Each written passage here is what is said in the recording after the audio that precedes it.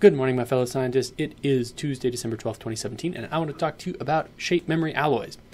There was an article in Scientific American, to which I have linked in the description below, about using the shape metal alloy that has been recently developed to convert waste heat into energy. And I think that is a pretty clever idea, converting low temperature heat differentials from essentially something that just gets dumped into something that could be useful. It's hard to imagine that it's going to displace electric motors or electric generators in almost any application, but for some very specialized niches, that strikes me as just a really cool way to use a really neat phenomenon. So what is a shape alloy?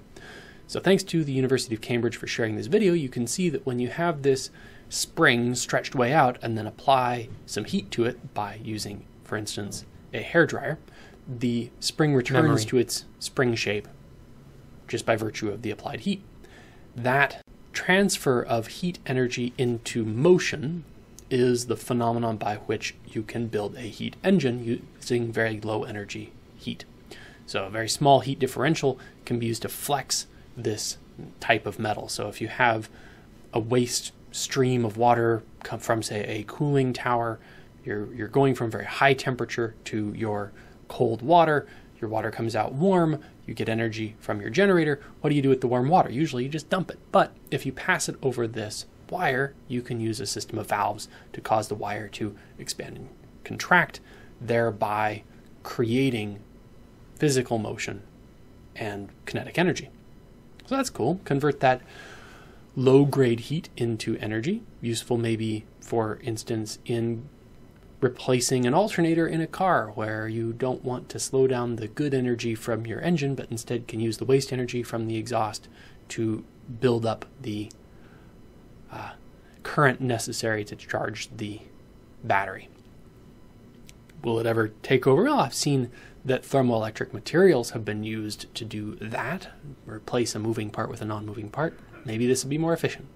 Other options, I can imagine this could be very useful in a situation where you had solar heating and you wanted to have a non-powered blower to circulate heat through. I can imagine something like this could work for that. But I just think it's really neat.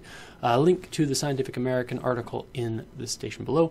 I'm fascinated by these innovative use of phenomena for energy.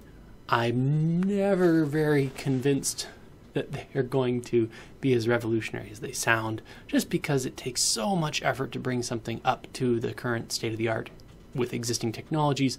But I still think they're really neat. I still think that there are niche applications for this kind of technology that we haven't thought of yet, and having it out there is a good thing. So if you like that kind of thing, learning about new phenomena and how they might be applied to energy or just to fun stuff, tune in Monday through Friday. We talk about science and chemistry, strange science news, and occasionally our own results, for instance on the development of an all-iron battery, which we will get to later in the week, right here in the Alleb Lab.